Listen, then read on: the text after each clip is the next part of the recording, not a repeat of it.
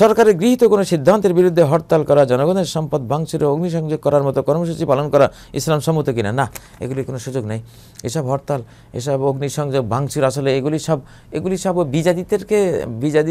বিজাতি থেকে দেখে দেখে আমাদের কিছু লোকেরাও মুসলিম সমাজে এগুলো নিয়ে এসেছে। এগুলি মূলত কোরআন থেকেও নেওয়া হয়নি, হাদিস থেকেও নেওয়া হয়নি।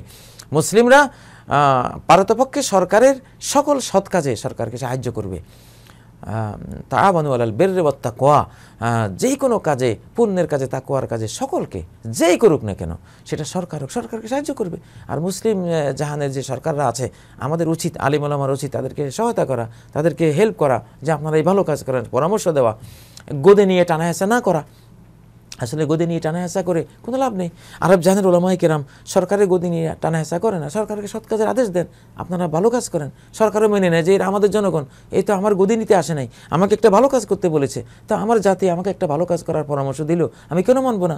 আসলে বাংলাদেশ সহ সারা পৃথিবীর আলেমরা যদি এই ভূমিকা নিত, সরকারকে বলতো আপনারাই গদিতে থাকেন, কিন্তু আমাদের দাবি হলে আমরা আপনাদের জনগণ, আপনারা এই ভালো কাজগুলি করেন, তাহলে হাজার হাজার ভালো কাজ করা যেত।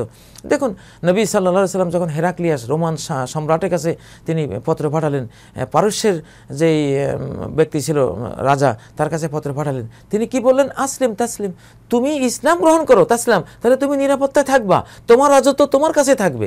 তুমি শুধু কোরআন সুন্নাহ মানো, তোমার রাজত্ব তোমার হাতেই রাখা হবে, তোমার রাজত্ব কেড়ে নেওয়া হবে না, উল্টো তুমি নিরাপত্তা পাইবা, রাজত্ব তোমার ঠিক থাকবে, গোটা জাতিকে জান্নাতের পথে তুমি নিতে পারবা।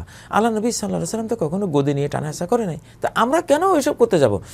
তো এই জন্য উচিত হলো ওলামারা সবার হবে, সবাইকে কোরআন সুন্নাহর দিকে ডাকবে।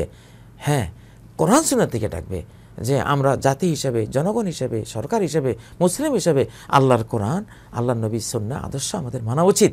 এইভাবে দাবি তুললে, এইভাবে কথা বললে ধীরে ধীরে সরকাররাও সুযোগ পাবে, তারাও আসতে ইনশাআল্লাহ আগ্রহী হবে। কিন্তু আমরা ভুল পথে গেলে তো কোনো লাভ নেই। আল্লাহ আমাদেরকে তৌফিক দান করুন।